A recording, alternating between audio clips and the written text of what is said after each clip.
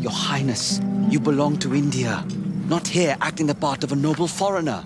I have wasted enough time indulging in this nonsense. Your mother could see you now. I always recommend bringing someone's mother into the argument. How may we help? His Highness has had troubles with the British Indies Company. We must return this gold to its people. My people. There's someone intruding on our affairs.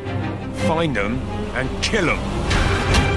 We need to find out why the Templars and the British Indies companies have joined forces. What we should do is track them down and destroy their headquarters. That may not be such a terrible idea, Mr. Frye. You'll never be more than a trophy of war. It seems you have learnt nothing of India.